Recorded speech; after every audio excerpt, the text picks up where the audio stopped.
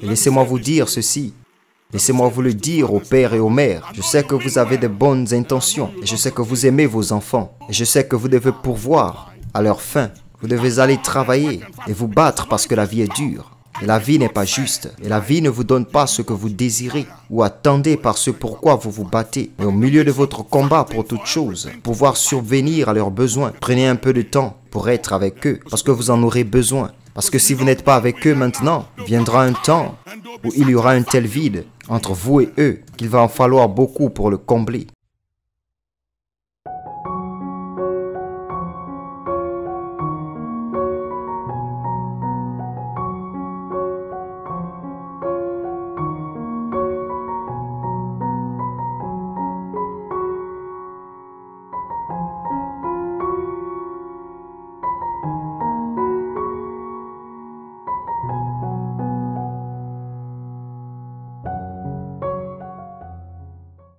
En grandissant et en mûrissant, j'ai vérifié beaucoup de choses.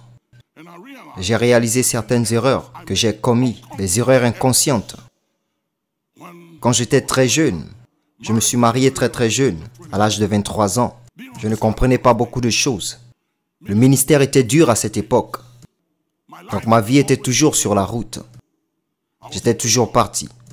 Je parlais à l'évêque Ben. J'avais l'habitude d'aller 6 semaines, parfois 8 semaines. En Amérique du Nord, en Amérique du Sud, en Asie, voyager pendant des jours pour pouvoir joindre les deux bouts, pour subvenir aux besoins et prendre soin de la famille, parce que l'Église ne pouvait pas prendre soin de moi. Et j'ai appris très tôt à ne pas dépendre des dîmes et des offrandes, et à dépendre des gens, parce que cela vous blessera. J'ai eu une expérience et j'ai dit plus jamais, je ne dépends de personne, mais de Dieu. Et j'ai réalisé, lorsque je regarde en arrière et je regarde à la vie de mes enfants, j'ai réalisé qu'il y avait un vide qui avait été créé et qu'il faudrait beaucoup de grâce et de sagesse pour combler cet écart. Et c'est ce qui a créé le vide. Je n'ai jamais été là. J'ai tout fourni. J'ai payé leurs frais de scolarité. Je me suis assuré qu'ils avaient tout ce dont ils avaient besoin. Mais je n'ai jamais été là. Et je partais. Et même quand je venais, la plupart du temps, j'étais fatigué. Donc je devais dormir. Et au moment où je me lève le matin, ils sont partis pour l'école. Parce que je me réveille et je prie à minuit. Et je me rendors. Donc au moment où je me lève, ils sont partis pour l'école. Au moment où ils reviennent, je suis au bureau. Quand je reviens du bureau, ils dorment. Quand ils se réveillent, je dors. Et ça a duré de nombreuses années. Et j'ai réalisé, tout récemment, par révélation, que j'étais un père absent. Que même si je les aimais et que je prenais soin d'eux, je manquais de compréhension de beaucoup de choses qui ne se limitent pas à la fourniture et à la provision. Mais il faut avoir ce lien émotionnel et cette connexion. Mais cela n'y était pas. Donc ils devaient apprendre à grandir eux-mêmes. Et ils devaient apprendre à être des survivants et créer toutes sortes de choses pour leur permettre de survivre et de remplir ce vide. Mais personne ne peut remplir ce vide et rien ne peut remplir ce vide si ce n'est l'amour d'un père. Et il faut beaucoup de travail pour essayer de briser ce vide.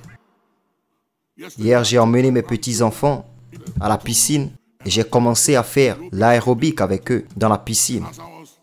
Et pendant que je dansais avec eux et que je faisais de l'exercice avec eux dans la piscine, j'ai réalisé que c'était ce que j'aurais dû faire quand mes enfants avaient leur âge. Et laissez-moi vous dire ceci. Laissez-moi vous le dire aux pères et aux mères. Je sais que vous avez de bonnes intentions et je sais que vous aimez vos enfants. Et je sais que vous devez pourvoir à leur faim. Vous devez aller travailler et vous battre parce que la vie est dure. Et la vie n'est pas juste. Et la vie ne vous donne pas ce que vous désirez ou attendez par ce pourquoi vous vous battez. Mais au milieu de votre combat pour toute chose, pouvoir subvenir à leurs besoins, prenez un peu de temps pour être avec eux parce que vous en aurez besoin. Parce que si vous n'êtes pas avec eux maintenant, viendra un temps où il y aura un tel vide entre vous et eux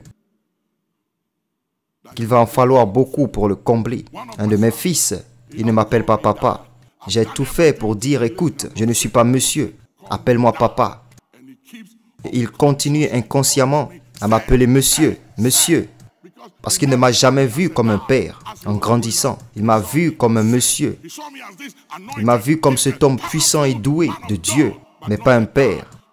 Parce que je n'ai jamais été là pour jouer avec lui, ni faire des choses avec lui, pour qu'il puisse me voir comme un père et un ami. Et j'essaie de me rattraper, pour y travailler, pour combler le fossé. Et cela prend tout ce à quoi vous pouvez penser. Cela prend chaque grâce, cela prend chaque humilité, et cela prend toute votre humanité.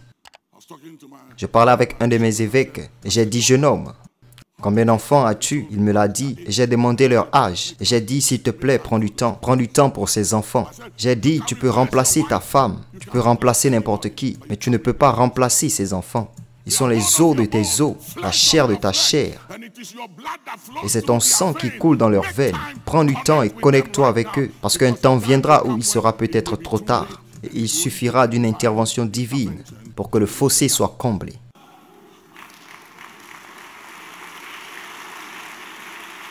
Ils grandissent. Donc ils grandissent.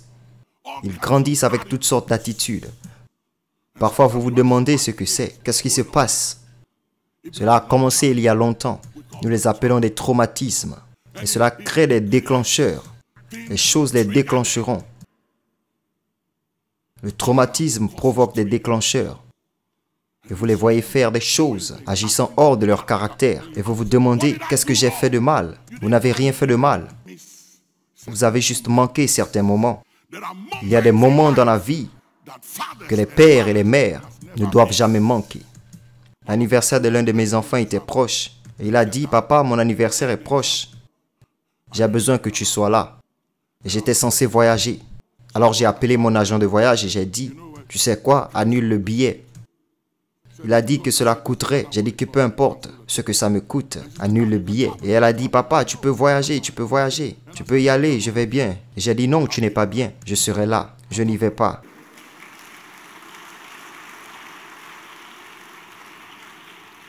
Même si elle a dit, tu peux aller, elle ne le pense pas. Elle ne le pense pas. Et ce sera retenu contre moi un jour.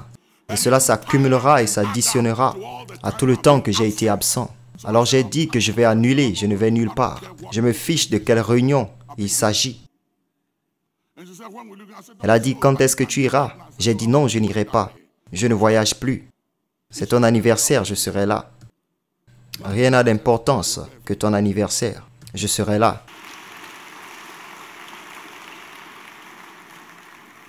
Parce que si vous ne leur faites pas savoir qu'ils sont précieux, ils sont importants, ils grandiront avec un sentiment qu'ils n'ont pas d'importance quand ils comptent. Et ils agiront comme s'ils n'avaient pas d'importance et faire des choses comme s'ils n'avaient pas d'importance. Et vous vous demanderez, qu'est-ce que j'ai fait de mal? Vous n'avez rien fait de mal. Vous avez juste manqué certains moments. Ne manquez pas ces moments. Dites à quelqu'un, ne manquez pas ces moments. Ne manquez pas ces moments. Certains moments où ils obtiennent leur diplôme. Certains moments, les week-ends, où ils sont dans les internats. Et tous leurs amis, leurs proches, leur famille arrivent. Et vous n'êtes pas là. Et je n'étais pas là aussi parfois. Parce que j'étais occupé quelque part. Je les mettais dans un internat et j'ai payé les frais de scolarité coûteux. Je pensais que c'était bien, mais ce n'était pas bien. Et pendant que leurs amis, leur famille et leurs parents viennent pour être avec eux, eux, ils étaient tous seuls et loin de la maison. Le père n'est pas là, la mère n'est pas là. Vous n'avez aucune idée des dégâts. Vous n'avez aucune idée de l'impact que cela fait sur eux. Le rejet, la torture,